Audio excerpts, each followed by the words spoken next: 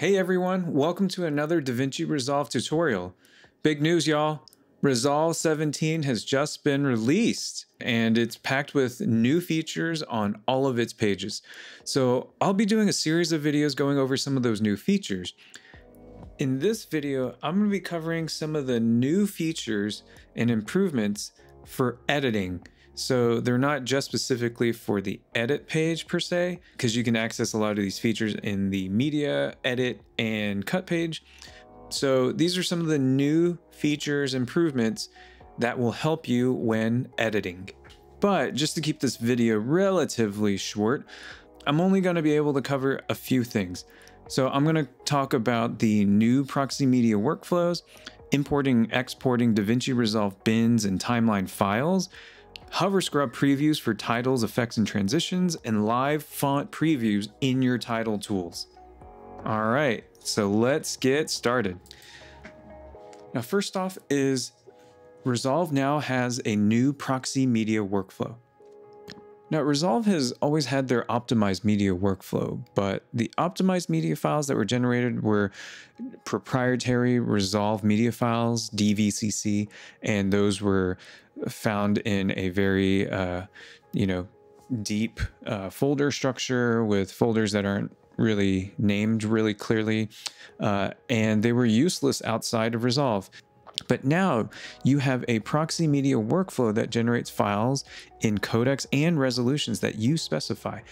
So yes, finally, Resolve has made working with standalone Proxy files as easy as working with optimized media, where you can switch back and forth between Proxy and original with just the click of a button, and you can link and unlink those Proxy files really quickly. Let me show you how easy it is. Now I'm here in the media page and I've got some clips here that are raw clips. So I've got some Blackmagic Raw from the new 12K camera. You can see that this resolution is 12K. And I've got some R3D files, red files that are 8K. So I cannot play these files back in real time. You can see it is slowly chugging along. Okay. So this is a great case of creating Proxy files. Before I get into creating them, I want to show the new metadata columns here for proxies. So I'll right click at the column header and I'm going to enable proxies and proxy media path. Okay, now that I have it, I can see that there are no proxies because I haven't created any proxies, so it'll tell me none. And the proxy media path, there's nothing here because there's no proxy. Next thing I want to do is go into my project settings and specify my transcode codecs. I'm going into the master settings and down to optimize media and render cache. This is where we will select our resolution and format.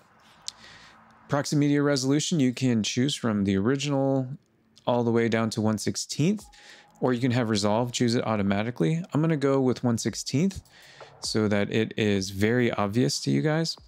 And the format, which is the codec, you've got a bunch of different codecs here. I am on a Mac, so I have ProRes. I'm going to choose a low bitrate codec that's ProRes, which is the proxy. And then below that is the final thing I want to set up is the proxy generation location inside the working folder. So this is where those proxies are going to get created. So you can specify wherever. I have specified it into a folder here on my drive and it's called proxy media. All right, let me save that. Okay, so the next thing I need to do is select the clips that I want to create proxies from and right click. And there's a new menu item here below generate optimized media called generate proxy media, and click that to get it started. And that's all I need to do. So this may take a while. So what I'll do is just fast forward through all of this and pick up when it's done. Once it's done, you'll see the proxy column update and show the resolution of your proxy. Since I chose a really low resolution, you'll see that low res information there. It'll also show you the proxy media path where it's saving it. So let me bring this clip up and I have a proxy here, and I want to make sure that I am looking at the proxies. So I'm going to the playback menu and making sure that I check the use proxy media if available. Once I select that, I can see that it is now using the low resolution proxy. So this is a 12K file, but then the proxies are 768 by 405. So standard def, basically. Let me toggle that on and off, and you can see the difference. Let me go to one of these red files and turn on the proxy. These are 512 by 270, so very, very small files. You can see that resolution there. Let me fit this back in, and I should have no problem playing these back in real time.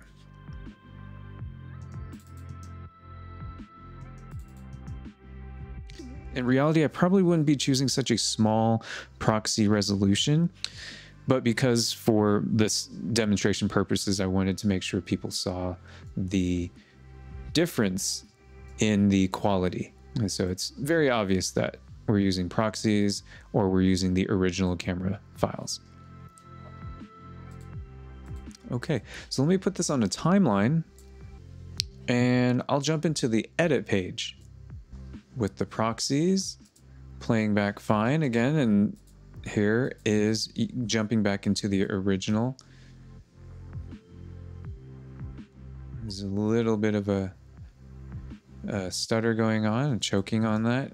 This is definitely not going to be able to be played in real time. I'll select that.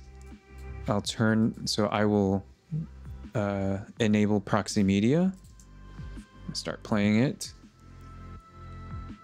Okay, everything is playing back in real time, as you can see here.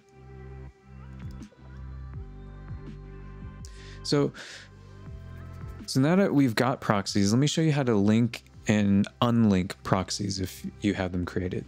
So I'll highlight all these clips here, right click on one of the clips here, and at the bottom, because they do have proxies linked to it, I now can unlink the proxy media, and Resolve will default back to using the original camera files. So I can always have this selected, but if there are no proxies, it's going to use the original camera files. Relinking proxies is a very simple process. To find the proxies that were generated, I'll go to the proxy generation location, which is in this folder structure here.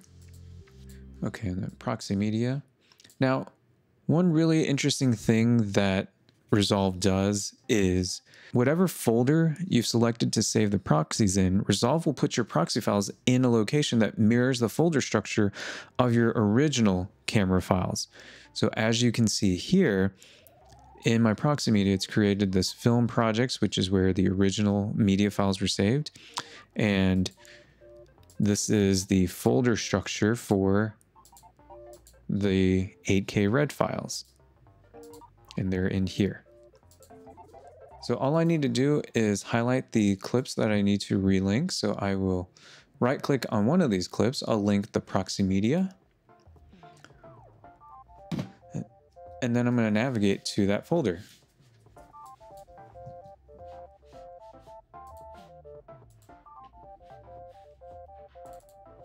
Okay, so that's the correct file. Now, I actually did not have to go in and choose them individually. I can highlight all of them and link the proxy media.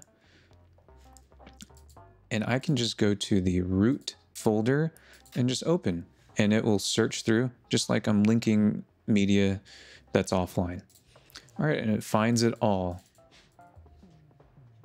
So that's working with proxies in Resolve. It's a great new feature to allow people to work with the more common proxy editing workflow, giving you the ability to take proxies onto a different hard drive and edit with them, and then easily link them back to the original camera files. So the next thing I want to show is exporting and importing DRBs and DRTs, which are DaVinci Resolve bin files, and DaVinci Resolve timeline files. So first, let me talk about a DRB, or DaVinci Resolve bin. New in 17, you can now export your bins directly from your media pool so that you can import them in another project. So let me show you how to export and import these. For bins, I can export an entire bin structure just like this and use it across all of my projects. So I can start a new project from scratch and set up my bin structure in an instant. So for those who are Avid users, it's similar to an AVB, right? An Avid bin. So first I'll use the structure here in the media pool that's already here with the master bin and all these other sub bins. And it's got a few things in here, media and all this stuff in here. I'm going to right click on the master bin and I'll go down to export bin. Next, it'll bring up a box and it'll tell Resolve where to save it and what to name that DRB file as.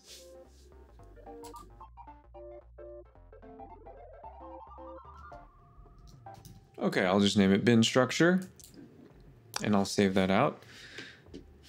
Also, I want to save out this timeline specifically. So I'll look for my proxy timeline, which is here. And when I go into I can right click and go to export, and I'll go into this first. And what I need to do is change the options down to DaVinci Resolve timeline files. And I'll name it Proxy Timeline Resolve.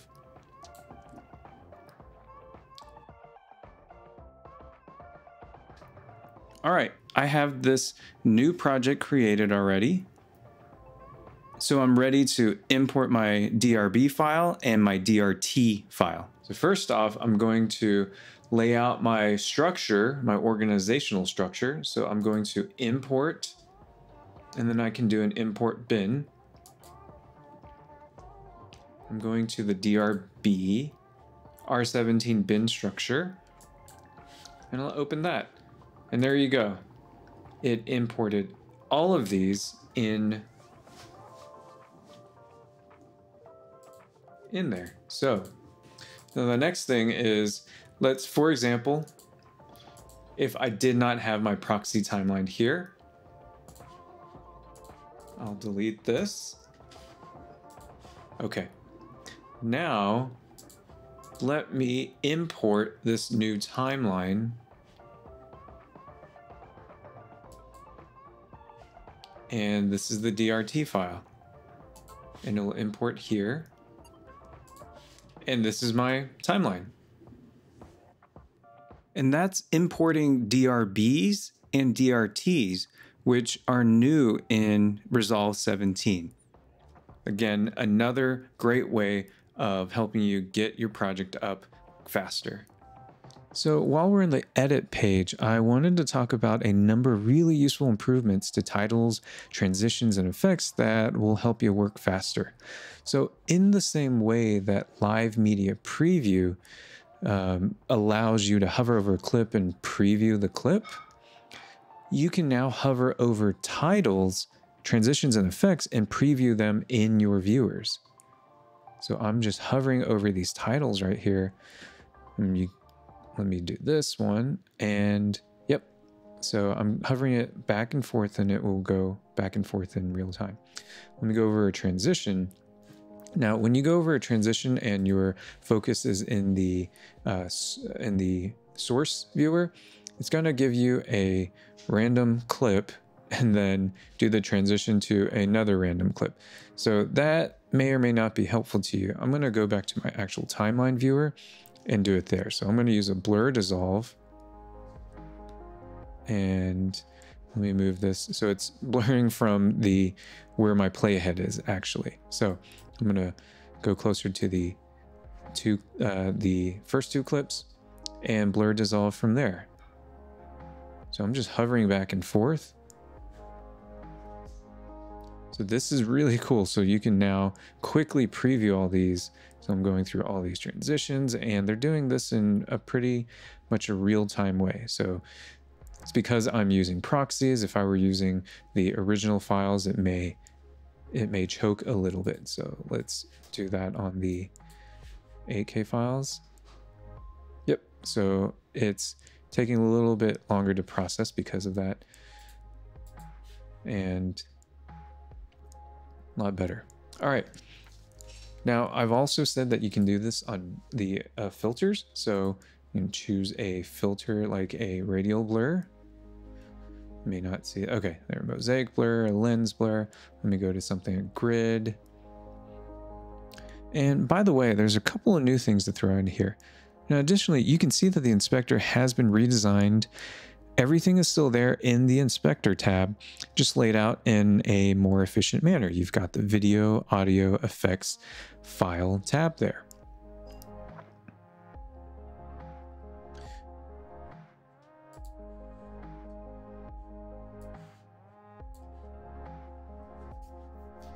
So for example, if I wanted to change some parameters on the false color, I can jump into the effects and change it to something different.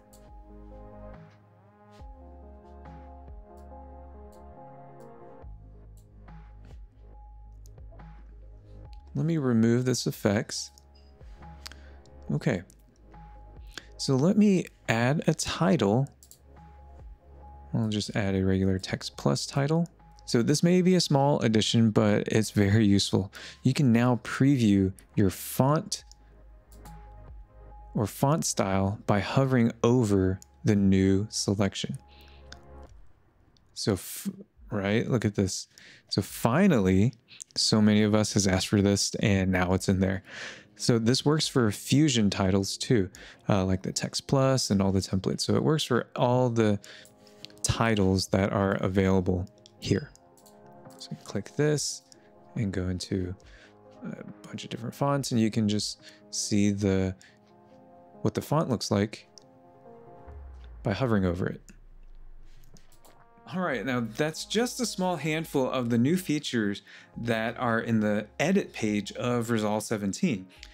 I'll be doing another one on the new features of the color page and another one on the new stuff in the Fairlight page sometime in the coming weeks. So subscribe to our channel so you can get notifications when those videos are released.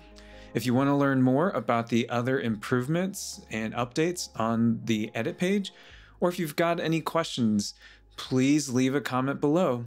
And thank you so much for watching. See you next time.